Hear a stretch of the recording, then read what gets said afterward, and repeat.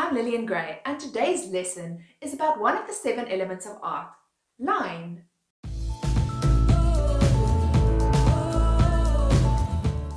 A line is simply a mark that is longer than what it is wide. So it's simple, right? Every line is just a point A to B. Or is it? Paul Klee said a drawing is a dot that simply went for a walk, and he was right. But as artists, we need to concern ourselves with how that dot walks exactly. Is he running, strolling, whistling, excited, or simply too tired to move a muscle? And this is where line quality comes in.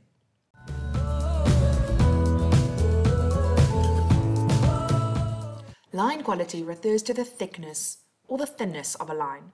Boring line quality has no personality. The line is the same thickness all the way through, done at the same speed.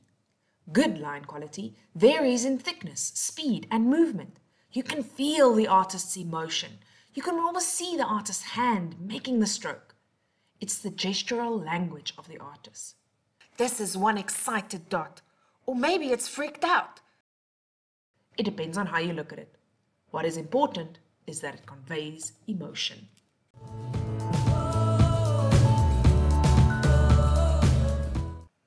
You get various kinds of lines. Let's look at some basic types of lines. We often see vertical lines, horizontal lines, diagonal lines, dashed lines, zigzag lines, and curved lines.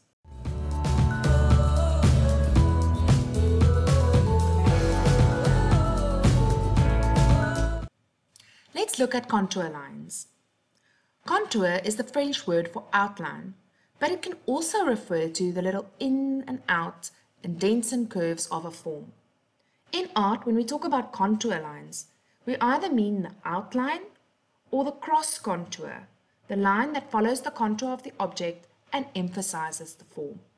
For more detail on contour lines, please be sure to watch my video on contour drawings.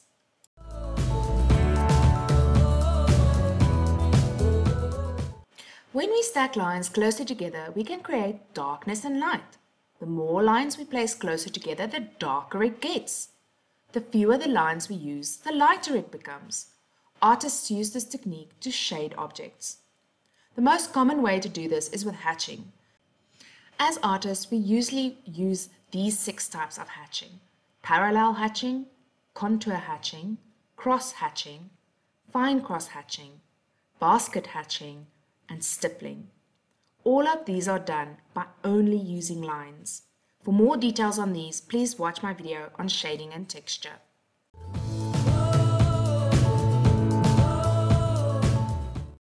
When working with line, it's important to consider mark making. Mark making refers to the various kinds of marks the artist makes, such as a type of line, the pattern, and the texture. It applies to any art material or any surface, not only paint or canvas or pencil or paper. A dot made with a pencil, a line created with a pen, a swirl painted with a brush. These are all types of mark making. Every time your brush hits the canvas or your pencil makes a line, you are making a mark. It is a fundamental element in making any type of art, and it's how we begin to express emotion, movement, and other concepts we wish to convey in our artwork. Mark making can be loose or gestural, or structured and controlled, such as hatching. Most artists work with a variety of marks in every painting, but there are some styles, such as pointillism, where you just find one type of mark. It's easy to think of a mark as a building block for whatever you choose to create. A single mark creates a dot. An extended mark becomes a line. A cluster of marks becomes a shape. A series of repetitive marks becomes a pattern.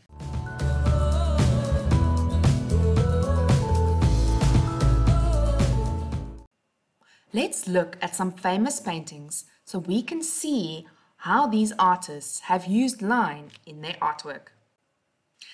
If we think of Jackson Pollock, we think of drips and free-flowing lines and splashes all over the place.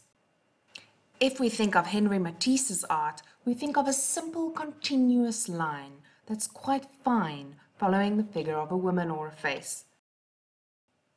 Looking at Basquiat's artwork, We see rough, coarse, expressive lines done with a lot of feeling, evoking a lot of emotion, and in some cases, discomfort. When we look at a Roy Lichtenstein artwork, we see a lot of use of controlled line, done precisely and with perfection. And let's not forget the master of line, Vincent van Gogh, which is known for his little lines or dashes flowing through his artwork. No matter what Van Gogh paints, we see his line. We recognize his art by his unique mark making and line work. His use of line defines his style and has given him world recognition.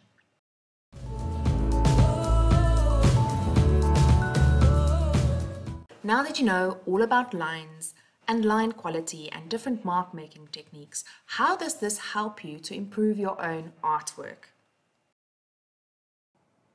Whenever you look at your artwork, I want you to ask yourself, am I using great line quality? Am I using various mark making techniques? Does the kind of line that I'm using aid the message of the artwork? Does the line match the emotion I'm trying to evoke? I meet a lot of students, and usually they have amazing art heroes that they follow on Pinterest or Instagram, and they usually have no idea how to actually achieve that kind of amazing art. And most of the time, the issue is with their line application.